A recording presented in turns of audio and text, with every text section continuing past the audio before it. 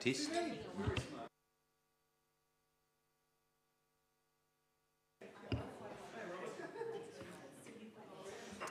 Right, we'll get underway.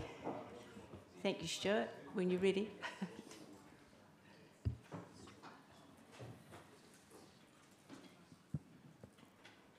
Welcome, councillors and members of the public to the Community Wellbeing meeting, and welcome to those joining remotely. Are there any apologies for the meeting, please? I have apologies from Councillor McPhail, Councillor Richard McPhail and Councillor Phillips. Any other? I think we're all here apart from that. Would someone like to move the apologies, please? Thank you, Keith. Thank you, Ben. All in favour? Apologies are accepted. Please say aye. Against? Carried. Are there any declaration of councillors' conflict of interest for this meeting? There are none. Excuse me. Minutes of the 21st of February were confirmed as a true and correct record on the 18th of April council meeting. Today we have 4 items on the agenda, and there's a slight change in the agenda. Item 3, the review of over 80s swimming, will be taken first, and we'll change that with the GDC Reserve Management Plan. So without further ado, because we've got 1 hour for this meeting, I'll just call on Kylie to present her report. Thank you, Kylie. Hi everyone. We've had over 80s free parking for over a year now. Free parking, free swimming and aqua aerobic. So Martin did want to be here, but he's got staff shortages at the pool. So we just wanted to report back on how it's going and the benefits that older people have seen in the community from allowing the free swimming. So we've had 463 visits from over 80s and 30 individuals in those visits. So it's been the same people using it over and over, which is awesome. The feedback's been really positive. We've had comments like, absolutely fabulous. It has allowed me to go swimming every day, whereas before I could only afford to come a couple of times a week. I have been telling my friends about it. It is the only exercise I can do that isn't painful. It's a lovely gesture. I would hate to lose it. I love it. And also, I just love it, and it's a great innovation. So the pool staff and Ready for Living are really happy with how it's gone. Money-wise, I'm sure you are interested. So we've had a loss of revenue of $2,142 over the year that it's been operating. So, yeah. Any questions?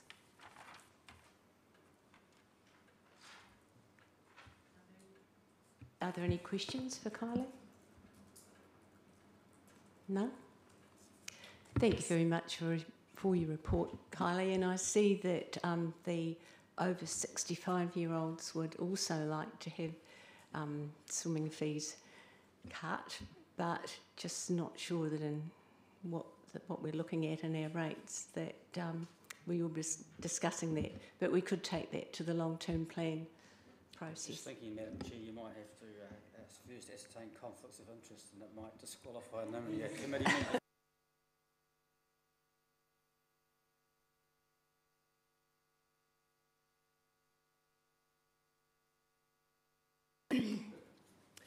Thank you very much, Kylie. Great report. So we now move on to the workforce plan report. If I point of order, yes. There's a recommendation the report be received, and prior to the report being received, I would like to comment, please. Yes. And that is that this is a clear example where the social benefit that comes from providing facilities free for particular groups in the community is well worth the cost it is to council, and it's something that I fully support. And we should be possibly looking at in other cases as well. Yes, thank you very much, Councillor Hovell. And I'm happy to move the recommendation. Thank you. I have a seconder, please. Thank you, Councillor Reid. All in favour? you have a comment? Could I just add a recommendation there as well? Madam Chair, you mentioned around the 65 age and above age group potentially wanting these same benefits. Could I add a recommendation that we look at the 65 and above bracket as part of our long-term plan, making that free as well? You'd like to move that? Are you happy to add that Your to the Worship? recommendation? And you'll second it, Councillor Hovell? I'm happy to add it to my motion. If I've made a motion, I can't second an amendment, so I'm happy to add it to mine. So the seconder for that amendment was Councillor Reid. Are you happy with that amendment? Absolutely. Thank you. All in favour? Carried.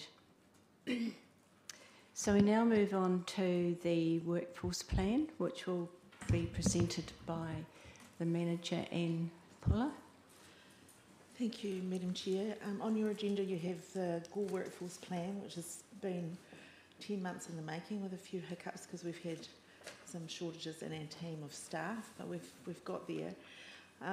There's been a raft of work done in this space in Southland with a lot of different agencies, so the aim of this was to pull all of the work that's been done and get a Gore position of what's happening. It was very much about looking at what needs to happen from a development and attraction and retaining skills in a competitive market that would help our local economy. So we actually did 2 business surveys over the last 2 years, and in August we'll be looking to do a further one. And this has informed a lot of our work that we've been doing in the business space and also with Mayoral Task Force for Jobs. I've given you, I printed it out, which is an A3 strategy in a page to make it easy for you so that you can just see. But the majority of our businesses in Gore District have a staff of 1 to 5, and there's 6 businesses that have over 100 staff that they employ. So you'll see what the key challenges there that the strategy identifies is very much around attracting, recruiting and training staff, but also retaining them as an issue. Often when we talk to the larger businesses, people will come to Gore District maybe for a 2-year period and then they may leave, and it's part of a progression in career. That's what we're seeing there. There's also the perception around certain industries. I've just been at health localities today, and when we were talking about workforce, there's various perceptions about going into health sector at the moment, and it's similar for the farming community. There's quite a lot of discussion around the ageing workforce, and this is coming up in the Ready for Living strategy. That piece of work's happening right now, and that document is actually in draft, going to the working group this week and then back to consultation with the stakeholders, which is an agency group, and 50 older people in our community that have been giving up their time for the development of that piece of work. So we've had some really good feedback from their perspectives of being older and what they've experienced in the workforce. And then this document has very much given us the business perspective for that sector. When we're attracting people here, the attractive lifestyle of Gore District definitely comes up. Businesses see the key opportunities around digital technology and developing up appropriate skills. Then if on the right hand side of that page just gives you a snapshot of the sectors, so working with job seekers, and those are some of the things that we plan to do. The older persons I've covered off. Rangatahi, that is very much the work that we're doing in Mayoral Task Force for Jobs, and we've just completed our 3rd year. The first 2 we had outcomes set at 50 for each year, which we well and truly hit and surpassed. This year it was sitting at, we had funding for 35 outcomes, and we're sitting at 34 right now, and the year finishes on Friday, and I'm pretty sure by Friday we'll have that 35. We've got 5 people in interview stage right now. The Māori piece of this strategy has been developed with the Hokanui Raranga and Marahaku Regen through Ivan Hodgetts, and he's also very involved in the Ministry of Education. So a lot of the actions within this section will be in partnership with them. Currently in our district, there's a very small number of Pacifica. The current stats say 1.1%. It'll be interesting when we get the census to see what our data is actually looking like.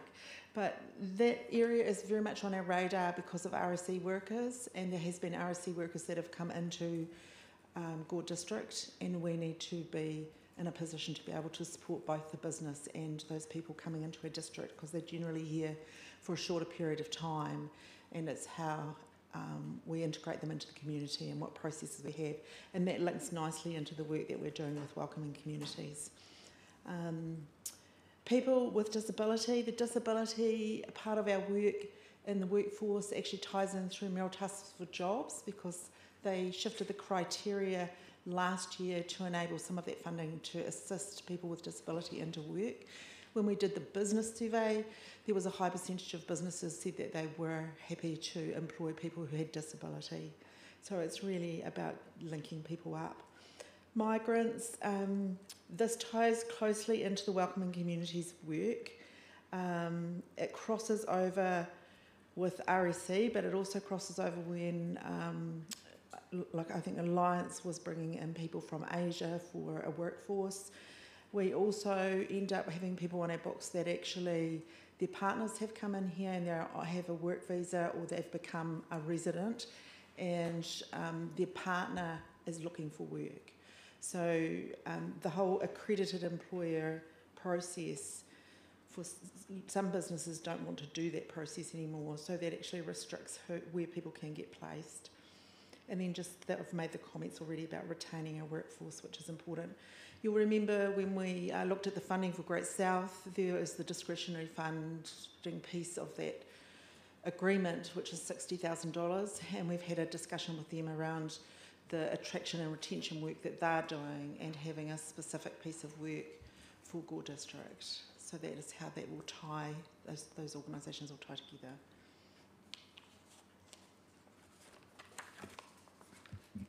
Thank you very much, Anne. That's a very comprehensive report, and it shows all the work that's gone on behind the scenes. Thank you. Is there any questions for Anne? Councillor Hobell.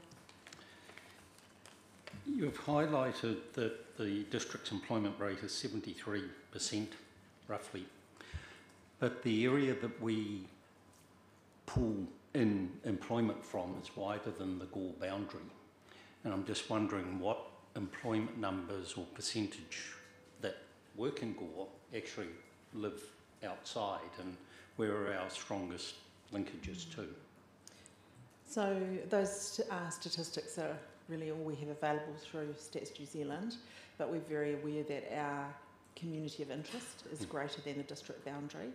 And in saying that, under Mayoral Task Force for Jobs, we have worked with likes of Menzies College, and we're currently working with Fonterra. So there is crossover from outside the district, and if you take Mayoral Task Force as an example, there's been situations where we may fund a business that's outside the district because the employee is within the district, or vice versa. Yeah. So it is difficult to get that data. Right. I have just finished reading a document that's been released tomorrow, which is the Beyond 2025 document, and it has a number of actions in it.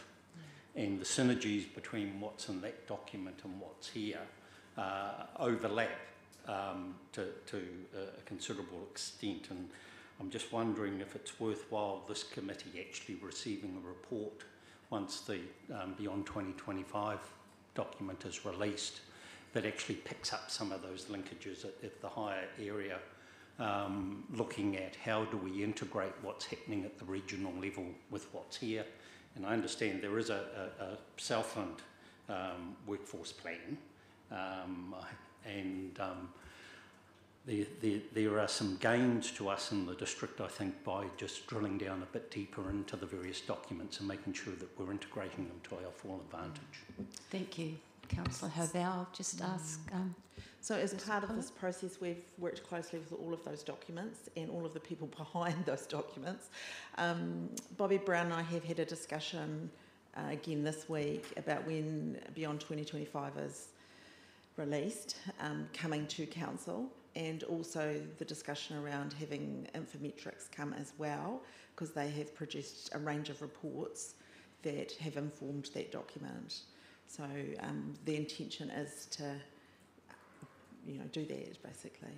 The other comment I should just make around Mayoral Task Force is just yesterday that we heard that we will have funding for another year. Our funding in the past has been $500,000 for each year. It will be considerably less, so the potential is that it's under $200,000 this year, with outcomes of 24 people into work. We currently have 24 people on our books that we're working with, so we'll easily meet that target. Oh, that's a shame. Any further questions? Councillor Reid. Thank you, Madam Chair. Just a question to Anne. The people with disabilities that employers are looking to have in their premises, is there any funding available for those businesses to put in wheelchair accessibility or toilets, things like that, any extra for businesses in the community? There's various streams of funding, but we tend to refer either the business or the person to Workbridge in the first instance, because they will be working with the person. Yeah, there is a range of agencies, but it depends on the specifics. Yeah. Yes, too, there's no guarantee that employment would work out, but it would be nice to think that it made it easier for some to be able to get jobs. So under Mayoral Task Force for Jobs, there's flexibility about what we fund and what we support, and sometimes that support is actually to the business to do something like that. It might be setting up a workstation, it might be some specialist piece of equipment, or the funding can be directly attributed to the young person, and in that case it generally would be around training. But like we have had instances where somebody started work and needed glasses, discovered that actually they couldn't see well enough to do the job, and they didn't have the resources to get glasses. So that was an example where, because that program is all about getting sustainable employment for a young person. Yeah. Thank you, Anne. Any further questions? Councillor McKenzie. It's just a comment, really, and we want people to come here and stay. Accommodation. I know some employers use that as a method of getting people here, but how we achieve that, I'm not 100% sure, but it's just a comment I'd like to add. If it's a little extra we can add to the process of, well, hey, look, we can get you accommodation, whether it's helping people get into a house or temporary, that sort of thing. It's just a comment I'd like to add, that's all. I'm happy to receive that comment. We definitely have had instances in our team where we have had people that have come into the area and we've found out about them either through Welcoming Communities or through the business getting in touch with us saying they were struggling with accommodation. And through our wide networks, we've generally managed to eventually sort something out. But we don't have an active program around that. Thank you. Thank you, Anne. Any further questions? Yes, Your Worship. Thank you, Chair. Not so much of a question, but just a comment and a congratulations to Anne and the team for completing this. I know this has been an enormous amount of work and a huge task undertaken, but there's a lot of information in this workforce plan really going to be really useful for our long-term plan discussions and moving forward. I guess I just wanted to build on Councillor Hovell's comments around Beyond 2025 and this workforce plan. Do we think it's best to have it come to council or for it to come to an LTP workshop that can also be publicised so the public can see us have a conversation about it? There's a lot of detail in both this and Beyond 2025. I'm not too sure which option would be better and if we need that in a recommendation here today. Would you like to comment to that, Anne? Or go back? I think it's really up to the Chief Executive and the elected members what you would like to do. Mm. There is clearly some strategic issues both in this document and in the other ones that have helped inform it right beyond 2025, that are central to the council moving forward with its long-term plan. But at a day-to-day implementation level, there's a whole series of things that we as councillors need to be thinking about across the board and through our different committees. So I see two distinct layers that come out of both this document and particularly the priorities where it lists high, medium and low. I think as councillors we should be looking at both. So I'd like to see the long-term plan looking at some of the strategic issues and a report to council actually looking at some of the more day-to-day implementation ones. And there are differences. Thank you, Councillor Hovell. Would you like to comment, Steve? Yeah, thanks, Madam Chair. No, I agree with Councillor Hovell that this workforce plan will be useful at the high end to actually feed into the LTP workshop type discussions, and I've actually got a memo for councillors for the next workshop with the LTP next Tuesday. So this is all about what type of community you want, what are the issues, how can the council enable things to take place in a timely way. And then, of course, there's the nitty-gritty on the ground stuff, which Anne and her team will implement. So I do agree on that sort of two-tiered approach. But there's a lot of good information here to propel the community forward.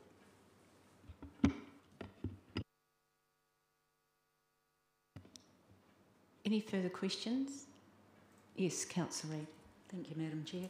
Just another question to Anne, and it's probably not around the workforce strictly, but given that we've got a quickly ageing workforce and population, probably one of the highest in the country, the volunteer base that actually underpins a lot that happens in our community, how do you see that working when people start leaving the workforce? Are they still going to volunteer and do many of the jobs in the community that younger people perhaps don't have time for? Actually, in the Ready for Living strategy, one of the questions we asked our older working group of this 50 people in this that we've been liaising with was around volunteerism, and there was a mix of responses. So some people said, don't want a bar of it, done it all my life, running around after my kids for sport and all the other things, and now it's my time. There was other people that said, when you move to Gore, it's very difficult to become a volunteer. You need to be asked. And then there was other people who just didn't understand that position that said it was very easy to become a volunteer here. So there's a quite a mix of opinions within our older community around the voluntary space. There is a piece of work that under Just Transitions and Beyond 2025 that they have been doing in the volunteerism space, but we haven't yet seen the outcomes of that. So that may inform us a little bit better. Yeah, but there will be some discussion coming around that in our older people in our community. So I'm not sure that answers the question, but it gives you as much as we have right now. Thank you, Anne. Any further questions? Would somebody like to move the recommendation that the workforce plan be adopted? Thank you, Councillor Reid. Seconder, Councillor Hovell. All in favour? Against? Carried. Are there any further comments about that recommendation or the workforce plan? None. Thank you. We'll move on to the workforce plan report. We've done that. Sorry, we'll do the review of the Gore District Council Reserve Management Plan amendments. We have 4 recommendations in that plan, and I'll just ask the report from the Parks and Reserves Manager, Keith McRobbie, if you would like to comment on that, please. Yeah, just through you, Madam Chair, just a bit of background to the management plan process. I think Gore District Council has been well served by previous Parks and Rec managers, and I think going back probably to Gordon Bailey's era, there's been management plans in place, and I think through the whole time a company called Exist have been involved in the review. So the current plans were in place, were approved in 2016, and I think they're classed as what you would call omnibus management plans. So the volume 1 is around general policies around parks and reserves. Volume 2 is around individual reserves, so it's a smaller reserves. Volume 3 is the Greenbelt reserves, so that's essentially from Eccles Street Playground right up to Bannerman Park and Preston Street, so that's that body of that group. And then the final volume 4, is Donamore Park, so that's quite a significant park in its own right and quite unique compared to the others. So Exist have been involved for a long time. So their current staff were involved in the 2016 update, and so we've reviewed them again with Exist.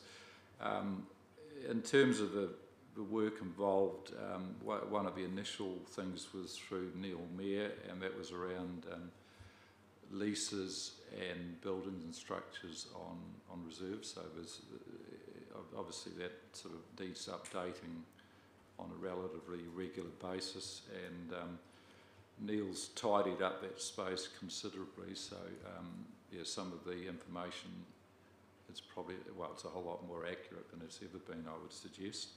The next item was really around the images of the reserves which were on the management plans, and I think the previous aerial photographs were all done around 2002, so we're probably quite out of date. And so the aerials were flown last summer, I think, or previous summer, and so a whole lot more accurate in terms of I guess boundaries and things like that. So it's a very, very, very good.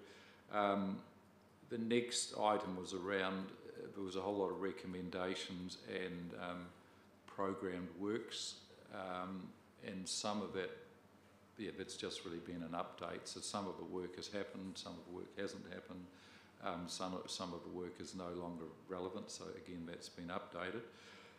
And then the last thing that I guess it happened really is we have to consult with Tangata Whenua, so there was a discussion with Ricky Parata and his team, and they've come forward with a whole lot of recommendations. So, and I'm not sure of how that compares to previous, but I would suggest there's a number of things in there that, by way of example, one of their recommendations is that the Runanga should be consulted regarding events on all events on parks and reserves. So I think while it's a legitimate request, practically speaking, I'm not sure if they've got really any interest, say, in the park run at Hamilton Park on a Saturday morning, or the Rhododendron Day in Gore Public Gardens in October. So I think there's certainly some work to be done in that space. And the other one that I think probably raises its head a wee bit is around the I guess the use of dual language on park signage. We've probably got a very small number of new signs that have been done using the council's sign manual, and there's a small amount of Maori phraseology on those, but generally our signs really are probably 99% in English. So it's a big journey, and it's probably a much wider issue than it sits just in the park space, really. So I think there is definitely some work to be done between council and the Runanga just to work through I guess all their requests, really. So that's, thank you. Thank you.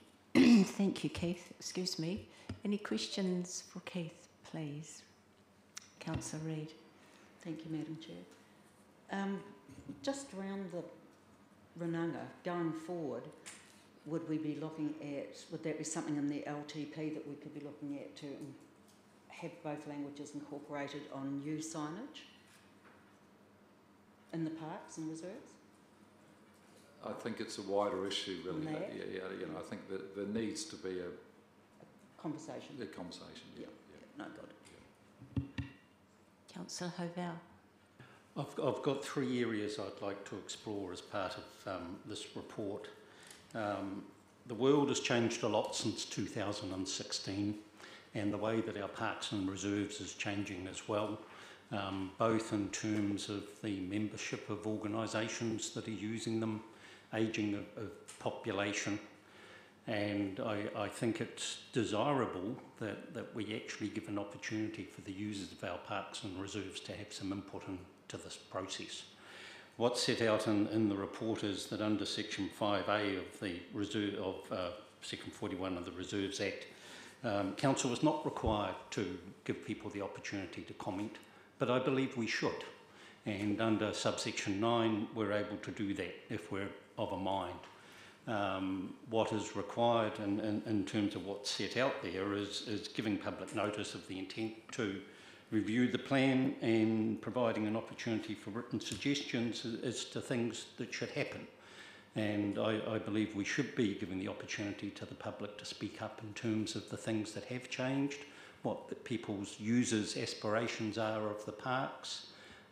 So from that point of view, I would actually like, when I get to the end, to move as part of the recommendation that we do provide an opportunity for the public to give comments. The second matter I want to raise is in relation to dogs. The Croydon Bush Recreation Reserve and the Conservation Management Strategy allows dogs to be present in the reserve. And as a rhetorical question, I would actually like to see some public discussion about the extent to which dogs are permitted in our reserves. Gore has a slightly different approach to a number of other areas, and there's less opportunity. On one day I was going to take my dogs for a walk along the dock reserve area and decided to go out to the park and saw some signs on the council land saying no dogs. So I was left a little bit confused, and I'd like to see some public discussion take place on that. I would also like to see some public discussion take place on the bilingual sign issue. It is wider than reserves. It could apply to a number of things, but is the reserves a nice tidy package in which to consider it? Because I believe the cultural values that are assigned to many of our reserves and the like are different to other situations, and it may be that they are a different thing to consider altogether. The next point is I'm interested in terms of, and again it's a rhetorical question for staff, but I believe it highlights the need for more public input. And that is, what regard was given to the Gore Parks Recreation and Facilities Strategy of 2019. For example, in that strategy it talked about additional seats in parks and the cemeteries. It talked about review of play equipment in some areas. And at page 53 of that document it refers to a rationalisation of assets, reading the quote, where oversupply or redundancy is identified. I think that the reserve management plan process is the opportune time for us to consider the reserves that we hold and whether it is appropriate to have them moving forward. Bearing in mind the management plan continues for 10, 20 years. What is the structure we want for reserves? We have some of the highest areas of reserves per person of the size district. Do we need them all? Are they in the right place? Maybe some of the reserves that we've got, like we did a swap on other land, can be swapped over. And that strategy also highlights what's been talked about before, a trend in more passive recreation. And again, does that mean that we should be looking at slightly different approach to our reserves? So taking those things all together, I'd actually like to see the public having an opportunity to provide and comment, and for a more thorough drilling down of the reserves assets that we've got and what framework do we want moving forward. Thank you, Councillor Hovell. Would you like to comment to that, Steve? Where would be the best place to drill down on parks and reserves? Well, I think, Madam Chair, what Councillor Hovell raises is an interesting point in terms of how we go about our decision-making process in 2023 versus what may have traditionally been the case under the Reserves Act, which of course is written in 1977 language. And so the ability of people to actually participate in the process and come forward with ideas is generally considered to be best practice in the modern era. So therefore, I think it wouldn't hurt us at all to actually go down that track and ask for the public's input before we come up with a draft and before it then goes out for formal consultation, because as Councillor Hovell correctly surmises, that recreation changes and there could be things that we haven't thought of that members of the community might suggest that should be catered for in a specific reserve or reserves generally. So I can't see any harm. In fact, I only see just a lot of good coming out of an early community engagement, getting some ideas and then finalising a draft, which then goes back out to public for formal consultation. So that would mean we need to change the recommendation to recommendation 3. Yeah. Yes, with the new wording. Following any other comments councillors have got, I'd like to actually play around with what the recommendation is, please. Right. Thank you, Councillor Hovell. Yes, thanks, Councillor McDonnell. I support what Councillor Hovell has said. But I want to actually just hone in on one point here, it's become very obvious. The Plunkett lease has expired on the society and the building is surrendered. I want to know, perhaps from Neil or someone, what are we going to do with that building, and can we do something with it that actually makes money rather than become a liability that we've got to maintain? Through Madam Chair, the situation at the moment with that building is that it was just recently Plunkett abandoned it. It was set up for the sole purpose of a Plunkett reserve, but for several years they've probably been not quite abiding by that in the means that midwives were using it, which are not directly Plunkett. The building is being used for storage at the moment, but it is able to be moved, and there has been discussion in the past of possible areas elsewhere in the council where that building could be moved to. But I can't say any more in the open meeting because it is just ideas. So no, it's not going to cost be languished there, because really it needs to be removed so we can revert that back to its proper reserve status. Thank you. Thank you, Neil. Yes, Your Worship. Thank you, Madam Chair. I just had a number of questions, or one question and one comment. Page 10, 5.2, 1.5, that is the Richmond Street Community Centre. Point 2's been removed that says no new buildings will be erected on this site. I was just wondering why that is. Page 10, point 5.21.5.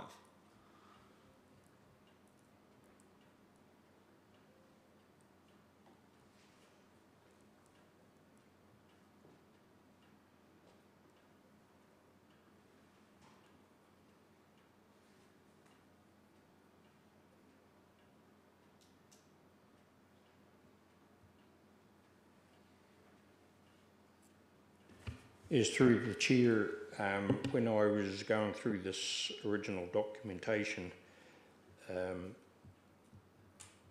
I believe that at that time this was just changing the information that was on within the document, and there was no new buildings looking at going on that land. We've demolished 2 in the last few years to tidy it up, and then there's no plans for any other buildings to go on there at that stage. Okay, so it's not a restriction. There was no plan to be any new build. Okay, cool. Thank you for that clarification. The second one was more of a comment, and it kind of builds on from Keith's points around a bit more further work with the Hukanu Runanga. So page 24, point D. It states, or the recommendation states, if no suitable occupier can be found in the building or structure cannot be relocated and there is no reasonable foreseeable use for the building or structure, then it will be offered to the Hukanu Runanga. And then it goes on with, if the Hukanu Runanga decide to decline the offer to acquire the building, then it will be demolished. I just had some concerns with that around maybe the timeline of how that would work. I just think of things like the Matoda pool, where we've decided to demolish it. The way I read this, and the pool may be a bad example, but the way I read this is that we would have to offer it to the Runanga, and they may want to use that building, which means we then can't demolish and use that land for other purposes. Is that other people's understanding, Keith, or of that part there? Yeah, just through, Madam Chair. This is just what they've requested, so yeah, it's certainly not in play as such. Really. Yeah. I'll just highlight that as a concern then moving forward. Thank you. Thank you. Welcome, Councillor Richard McPhail. Are there any other questions? Councillor Hovell. Just before I put the motion, I'd be interested in some feedback from councillors in terms of what input they would like to have to the preparation of the draft. Is this a case where possibly we should be looking at a subcommittee, or do we leave it to staff to work away and then come back? There's some benefits in either direction, and yeah, depends on the mood of councillors before I word the recommendation. Would it be better that this was decided at a full council meeting, Councillor Hovell? In order to do that, then it would probably be appropriate to still put a recommendation in there for council to consider. And I can word it along those lines. So if it's agreeable, I'll move 3 motions, if I may. So you're changing the recommendations, that Yes, the 4 yes, that we have, yes. except the last one? I'll take you through step by step. Okay. So with the first recommendation, I would move that the council resolve to review the Gore Reserve Management Plan volumes 1 to 4, full stop. Number 2, that the council resolve in accordance with section 41(9) of the Reserves Act to seek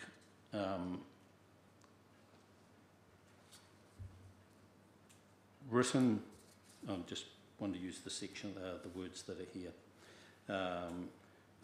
that the council seek written suggestions and it doesn't matter from it, so the council receives written suggestions on the future use of reserve areas.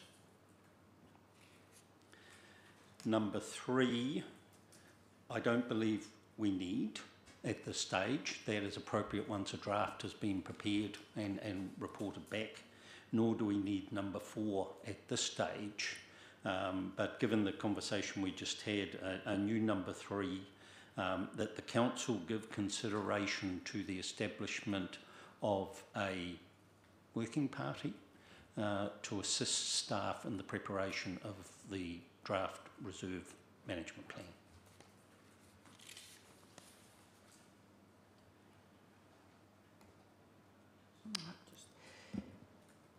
Yes, Steve. Just one suggestion, Madam Chair, to assist the council and staff in providing clarity. Would the mover prefer to change the wording rather than consider developing a working party to will establish a working party? Yes, because we can still have that conversation. Yes. Are there any questions or comments from Well, I've moved it, councillors? so I guess we need a seconder. Seconder, Your Worship. Any further comments or questions? Are we all in favour? Do we all understand the recommendations, or would you like them read back? Yes, please. The first one is that the council resolved to review the Gore Reserve Management Plan, volumes 1 to 4. The second one was that the council resolve in accordance with section 41(9) of the Reserves Act to seek written suggestions on the future use of reserve areas. And the last one was that the council establish a working party to assist staff in the preparation of the draft reserve management plan. Do we need actually written suggestions from whom? The public? Ratepayers? Do we need that put in there? Could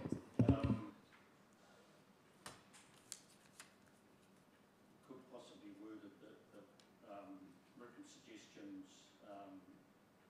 using the process set out in section 41. Could you use your speaker, please, Councillor Hogarth? Yes, seeking written suggestions in terms of section 41(5) of the Reserves Act, and that sets out the step by step. Thank you, Councillor Reid. Is that clear to all the councillors? Happy with that? All in favour say aye. Aye. Against? Carried. And welcome Councillor Paul McPhail.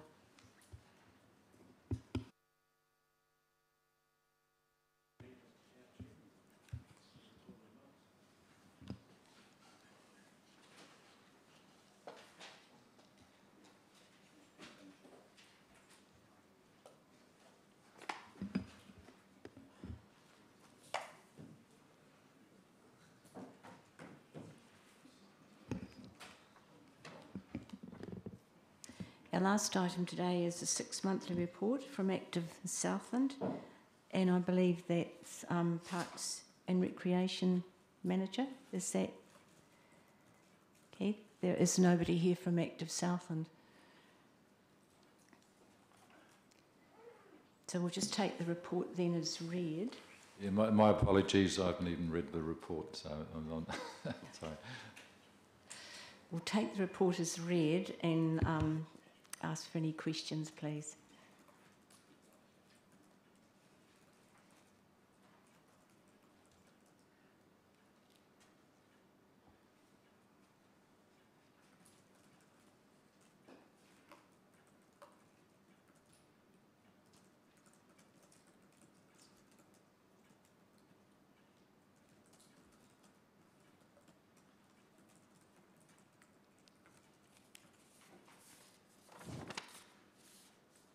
I'm happy to move the recommendation report be received. Thank you, Councillor Hogarth. Seconder? Your Worship, thank you. I'd just like to say that I think physical activity is great for our school children and our children, and learning how to swim I think is most important as well. So it's a very thorough report, and I think it does assist the health of our children. I look forward to the funds when they're available to upgrade Oxford and Hamilton Park. I think that's a very good idea to help with disabled children other children that can't use the park and some new equipment. So thank you, councillors. So that brings us to the end of today's meeting. I have Councillor Val, and you seconded it. Oh, all in favour? Against? Carried. Thank you for attending today, and thank you for coming along to the meeting, and I'll close the meeting. Thank you.